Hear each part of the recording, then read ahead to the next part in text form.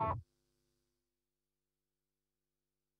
everyone, my name is Billy Olson. I'm a software engineer over at Canonical, and today we're going to have a little bit of an introductory talk on upgrading and how to plan your upgrade, what to think about, kind of general good guidelines of what you can do when it comes down to doing an upgrade for OpenStack. It's no trivial task, so we'll just kind of cover some of the things to think about as you're going through it.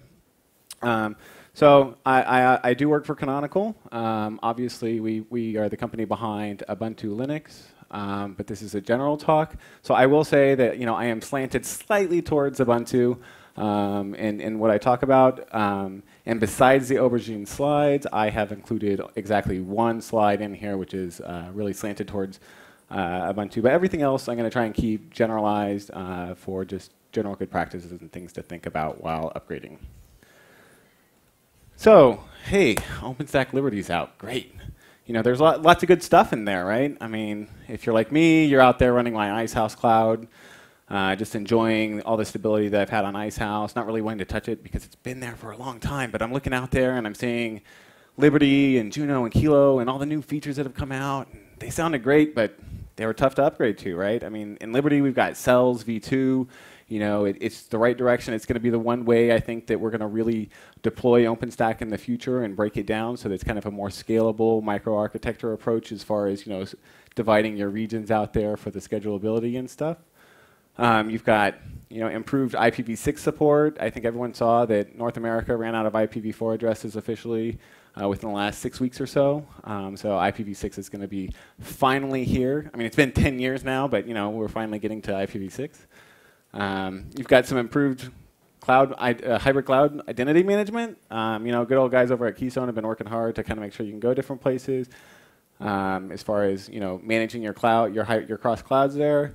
Always some improved usability, and things just get better every single release. And yet here I am still on Icehouse, right, or Havana, or Grizzly, or Essex, or wherever I'm at, right. So what we really want to figure out is how to upgrade, right, and my one slide that's Ubuntu specific is why now, right? This is something that I want to talk to you about.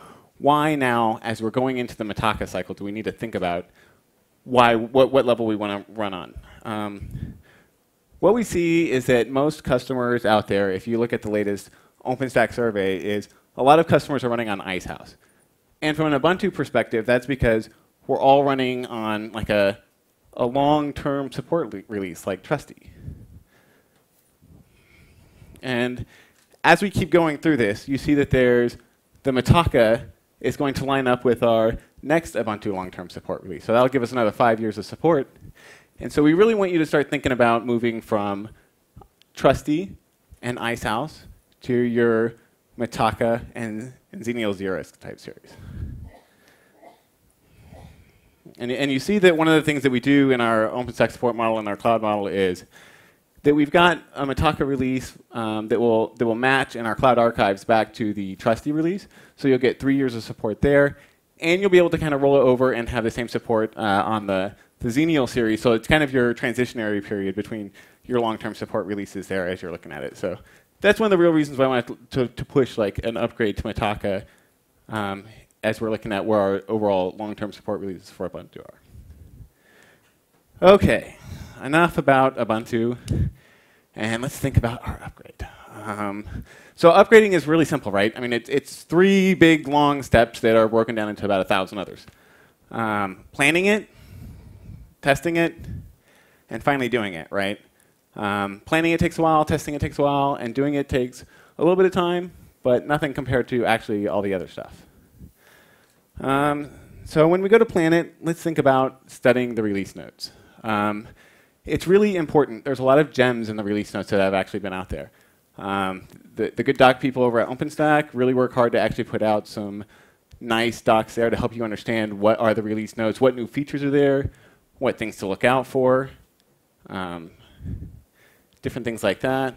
And when you're jumping multiple releases, actually pay attention to all the different release notes in between. If you're going from Icehouse to Mitaka or to Liberty, start taking a look at each and every single bit of release notes that are in there. Even upgrading from a point release to a point release on the same release, there's new bugs in there. There's new limitations. There's some that are fixed. You may want to make sure that you go to release X.1 or like the latest Kilo before making the jump to Liberty, or maybe the latest Juno and then to Kilo and then to Liberty. These release notes really help you understand what you're getting out of it and what you want to actually focus on. And then, of course, there's the distro release notes. Whether it's Ubuntu, whether it's Red Hat, whether it's your Mirantis flavor that you're actually going on, or SUSE, or whatever it is, each distro is going to work hard to actually package it and put it together. Each distro's set of packages are slightly different than the other ones. They may have slightly different dependencies and versions based on which libvirt level they're running or something like that. The distros will kind of lay that out, and you need to actually focus on how those release notes actually affect you. And also, as you go through it, the deprecation notices that are in there, maybe what's no longer supported, where you're currently at on your support levels. Just take a look at what's going away, what you need to change within your actual clouds. And as we go through planning it, you need to start thinking about the architectural impact of your actual upgrade.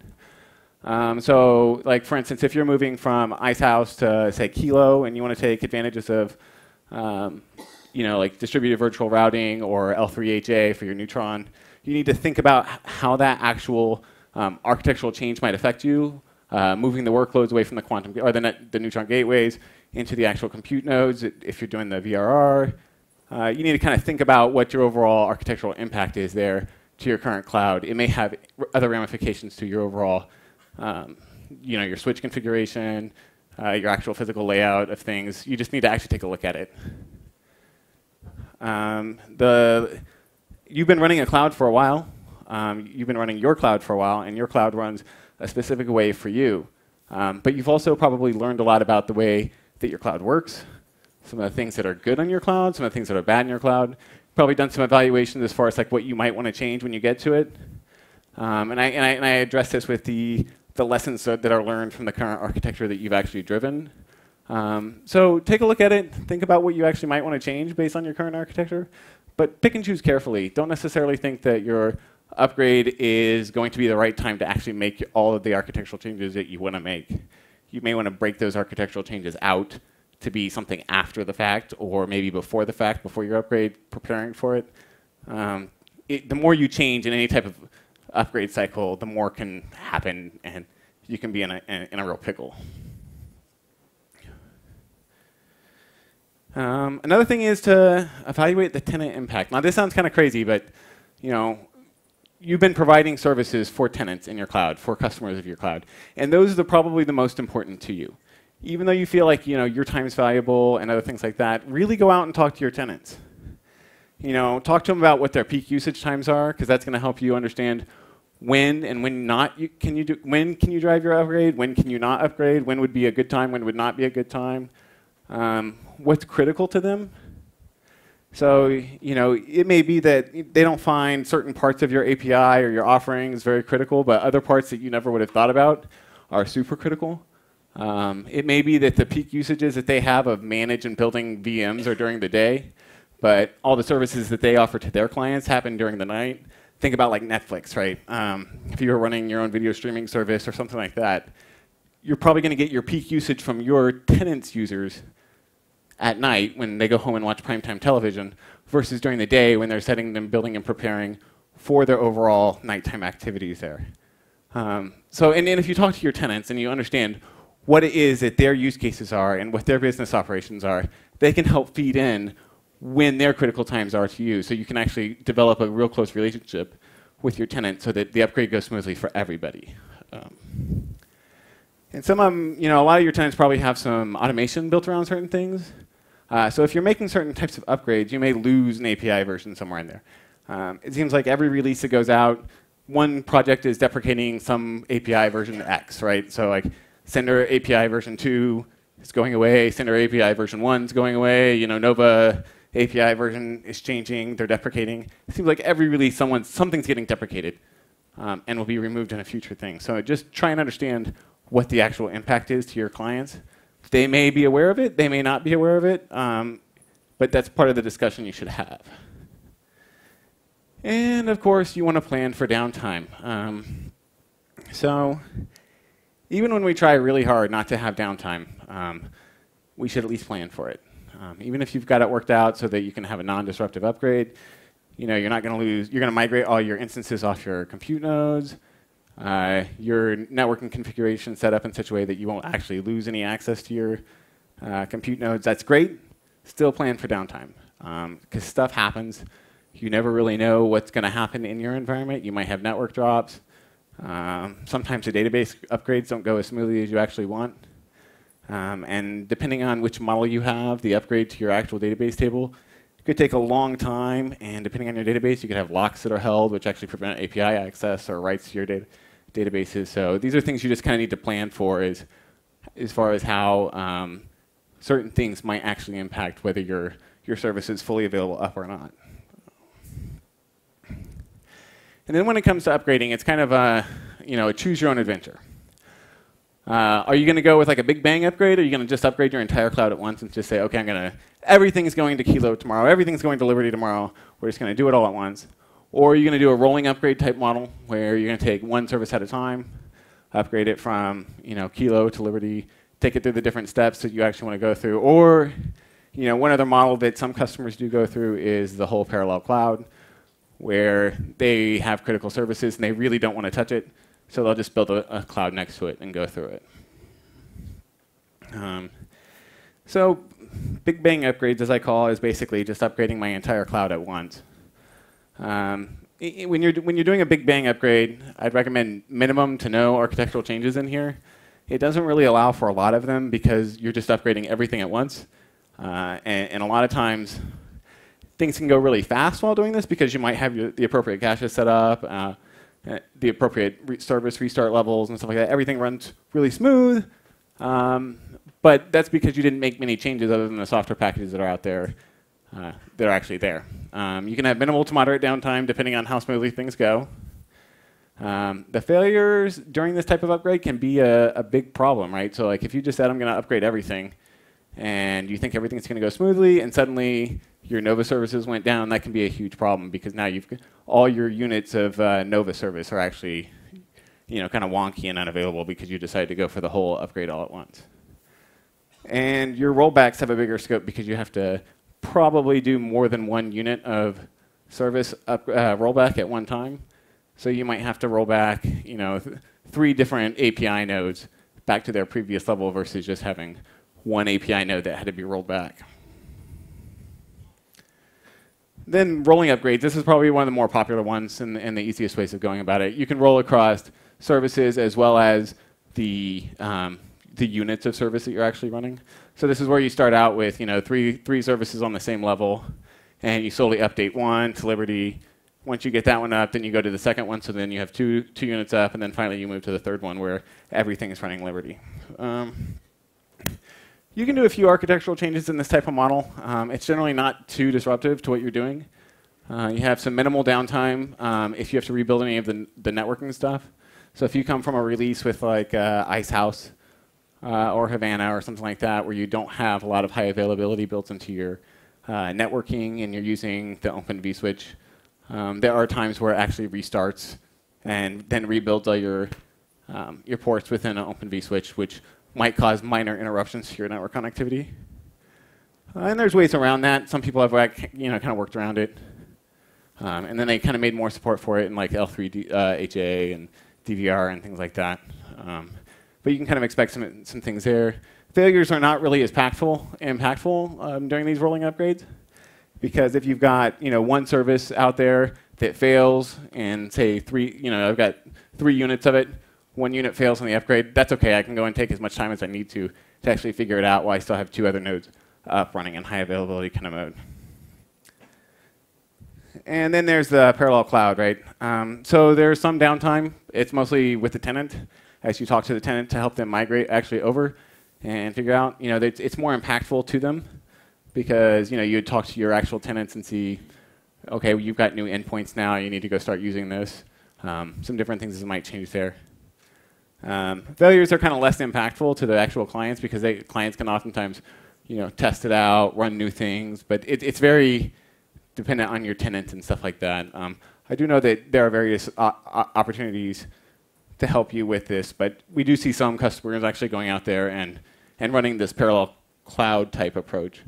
When you're doing that, in your parallel cloud, if you have to completely upgrade and change your OS from Trusty to Mitaka and you want to redo your architecture, this is one case of where we actually see it when they want to rethink what it is they're actually doing in their cloud architecture deployment. And rollbacks. So rollbacks are kind of tricky, right? When you go and do upgrades. And everyone thinks forward, they think that they're going to get the rollbacks working quite right, but it's actually harder than you think.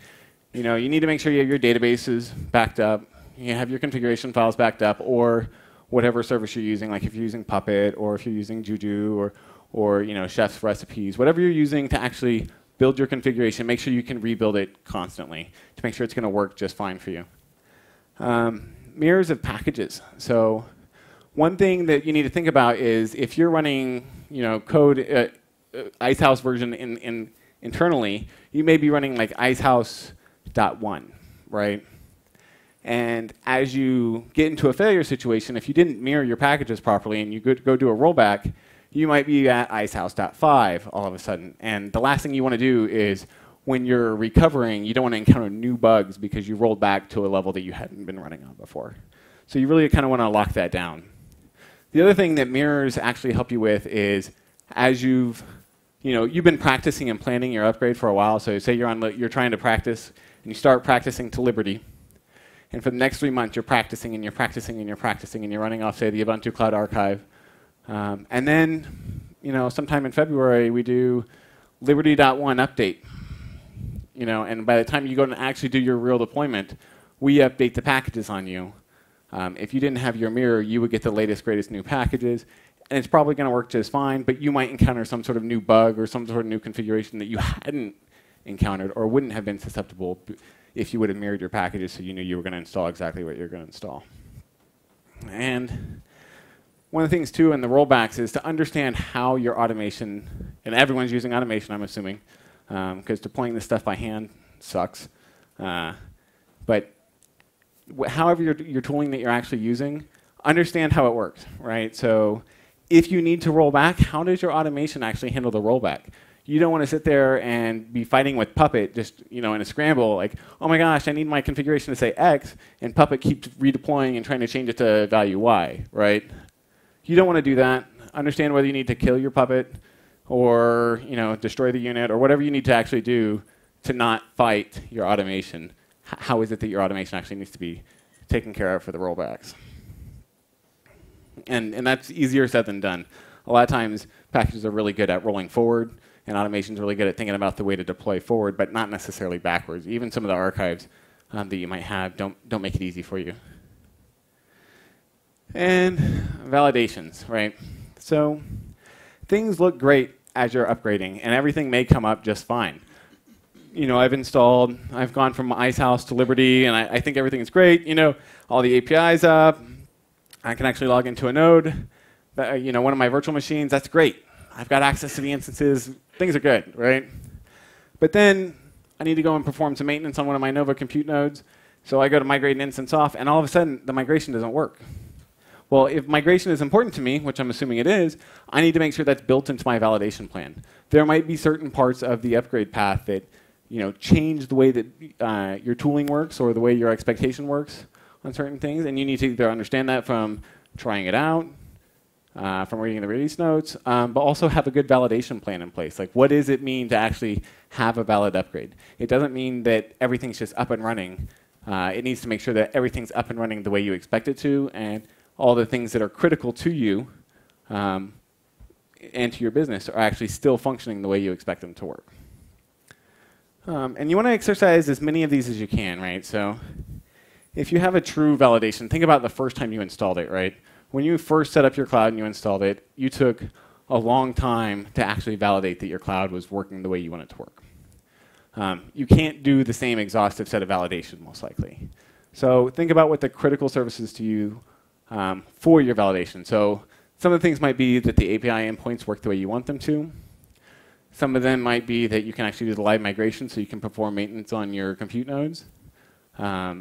Different things like that. So just think about what it is to actually mean to validate your cloud. Everyone has their own types of requirements on that, but you should definitely do it. And then, plan it out. Think about the actual procedure you're going to do, right? So the general procedure of upgrading your cloud is check your cloud health.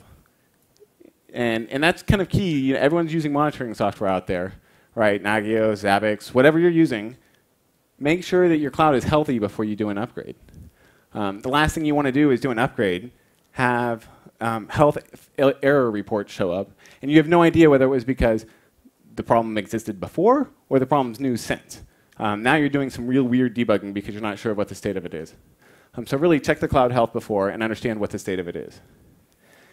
Perform your database backup, perform your backups for rollback purposes, so like your configuration management, whatever packages you have that you want to back them up. So if you have a mirror, make sure you create a new archive and a snapshot of your mirror so that no one can change that. Then upgrade your services.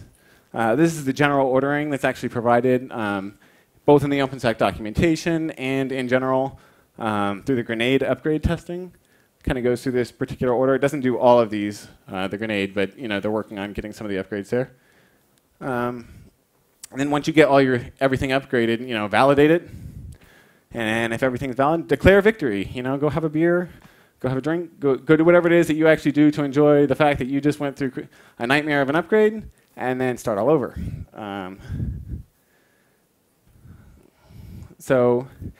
And then, after you've planned it out, you planned it, test it. Test it like you've never tested it before. And you can do a lot of testing on it, even if you don't have a whole entire environment that's a complete parallel of your current production environment. You can find something as close to production as you possibly can. You can use your own cloud. So most of these services you can actually deploy onto a cloud. Since you have it running, go ahead and create a tenant. Deploy your cloud on top of your cloud. It's kind of like Inception, cloud on cloud on cloud. But also know where your risks and your gaps are, right? If you use, say, a Cisco version of networking, but you're running it within the cloud, you can't replicate that same set of networking there. So you have to understand that that's a risk, right? When it actually comes down to doing the deployment, you're not going to see the same thing. And that could be true of, like, say, sender. If you've got a different backend for your sender backend, if you're running like an EMC backend and you're not running that inside your cloud, you need to be aware of that and understand what risks there are there, if there are any. Use the data you can get from any data and all data you can get from your production environment. Just because you can upgrade your database in region 1 doesn't mean you can upgrade your database in region 2. There could be different characters in there that introduce weird bugs to the actual database. In fact, I think in Vancouver, Time Warner actually had a talk about they had a problem where they were upgrading their database just fine in region A, and then they went to upgrade their database in region B, and it broke horribly. So that's one good example there. It could take a lot longer. Understand what the impacts are of actually rebuilding the neutron ports on a restart and rebuilding some of those for the Open vSwitch. So in a test lab, when you have 10 ports, it's no big deal to actually create it. But if you're building 500 ports, it may take a significant amount of time to build all the namespaces appropriately across your gateway nodes. So be aware of what it is that you actually have and try and get as close as to production as you can. And ask your tenants to participate. It seems kind of weird sometimes to ask your tenants to participate, but they're the ones that are impacted more than you are even, right? Their businesses are bet on it just as your businesses are. So ask them to participate. Help them understand. Help them feed in when is a good time. Help them actually test that their data is still working afterwards, that they're not really getting the impacts that you would expect them to get. Just really ask them to be part of that. As you're testing, make sure to test the failure scenarios. So it's hard enough to just test it that we're doing the upgrade, but you need to test all the different types of failure scenarios that you might actually be running into. We talk about rollbacks. You prepared for rollbacks, but can you actually do it? Can you do it at different points in your failure scenario? Can you test the rollback of I've upgraded a different kernel and some different packages? Can I roll back my entire system to the previous level? Or, what is it? What is it if can I roll back half my cloud to a previous version? So if I've got, half my services, say Keystone, Cinder, Neutron maybe upgraded to Kilo from Icehouse, and then all of a sudden I get a failure on my Nova compute nodes or my Nova controller nodes, am I going to be able to back level my cloud, or am I just going to back level that one service? What is my rollback strategy there? Can I do it? And that's kind of up to you to decide whether to roll back or whether to stay forward or to just nuke that particular node. But whatever it is that you choose to do, like on a rollback strategy there, make sure you can actually do it when it comes down to it. And then also test validation failures. So if you do get it where you upgraded your entire cloud all the way through to, to the Liberty level, and all of a sudden you can't validate some of your stuff, it doesn't work the way that it's supposed to do, what are you going to do? Do you sit there and debug it? Do you roll back at that point in time? What is it that you actually do? You need to actually think about, what if I actually have a failure after I've upgraded the whole cloud, it looks fine, but there is a known problem. Is it serious enough to roll back, or is it just run with it? Test your monitoring. So you've got your monitoring solution in place, right? Whether it's StackTac, whether it's Zabbix, whatever it is, you need to understand what alerts you actually have set up. How is your monitoring going to react to this? In some cases, you've actually moved services from the current nodes that they're running on to other nodes. Did you move the monitoring scripts with it? Are you actually still monitoring and measuring the same things that you're expecting to? Are there new things you need to actually monitor? Any type of new alerts? Did you get any false positives? What's going to happen if you need to understand how your monitoring solution is going to work as a whole, because you will probably get alerts during the middle of your upgrade, and you need to have an understanding of whether it's a real alert or whether it's an expected alert and how to actually handle it and disposition it. The last thing is you've done all this testing, raise bugs. Raise a lot of bugs. You can find workarounds if you actually raise a bug with the community. There's a lot of great people that actually help you understand, oh, that's caused by function X or bug Y, and a workaround is to be able to do this. And you can either figure out whether you want to just implement the workaround or whether you want to wait for a fix. You can get fixes. You can make fixes. You can share knowledge, which is like, oh, this particular upgrade path doesn't work. Maybe I should do it this way instead. And you can really communicate with other people and members in the community to actually help you understand what the best way of actually going about doing this particular upgrade is. And you can help make OpenStack better. And that's really a good thing. If it's better, maybe the next time you actually do an upgrade and you hit a bug, you won't hit it that next time, right? And when it comes time to upgrading it, you've been planning all this time. You've been going for, you spent a lot of time at this point in time planning it. And so now you should get a pre-flight checklist. This is kind of like your NASA go, no-go for launch, right? You should be making this during the entire time that you've been testing and planning and figuring out what it is important. Are the right personnel involved? So if you do an upgrade, if you've been planning and practicing and practicing and practicing, and all of a sudden, it gets down to game time, and the same people that have been practicing it aren't there to actually do it, they're just handing it over, that might be a red flag. You might not want people doing that. There are certain changes in your configuration that will occur, obviously. And you might want to have that reviewed. Have someone else take a look at it, because you could accidentally misconfigure it. So you've been testing an environment in one environment, which will have different IP ranges, it will have different host names. You might have differences there in your environment that don't translate to your production environment very well, that you might actually have to go and make a change for. So if you have to do that, make sure that someone else is actually reviewing all the config changes that you actually have to do. You don't want to deploy to the wrong network accidentally because someone forgot to actually do it before, because someone forgot to review a change or didn't catch a change that was a typo. Are your maintenance notifications enabled? Are you actually alerting your users that it's maintenance time, that you're in a maintenance window? Are you in a maintenance window? Those types of things. It'll be up to you as far as what your actual pre-flight checklist is. So you need to figure out what is important to you, what is it that you actually need to do, but have one. Have it so you can walk through it and understand, am I ready? Am I ready to actually do it? Then, you've been practicing for a long time. It's time to go perform the upgrade. Execute the plan that you've been doing. Don't deviate from it. When things will happen, unfortunately, nothing's perfect, so things will happen that you didn't expect. Be prepared for it. Don't panic. Just relax and be calm. Go with the script that you've been practicing all along. Figure out the exact way that you want to actually handle that. Deploy it, upgrade it. Things go wrong, it's okay. You can figure it out. And then, upgrading should theoretically not take too long compared to the rest of this. So you're at the end of it. And this is kind of an agile type way of doing it, is you go and you do the reflections. What worked well, what didn't work well. Start thinking about what made that experience either fantastic or awful. And what were the real key points about it.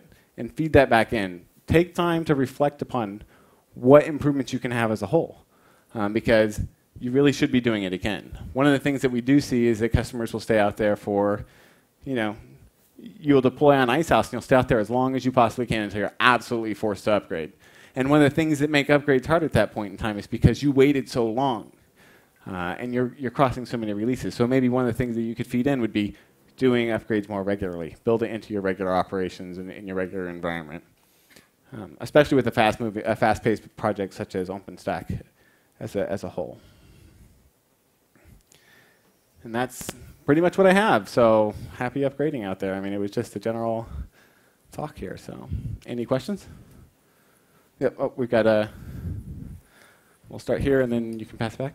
If the initial deployment is via automated tools, yes, like Fuel or Juno, should the later upgrades, is it possible to upgrade manually, or should one be looking forward to those automated upgrades from those tools?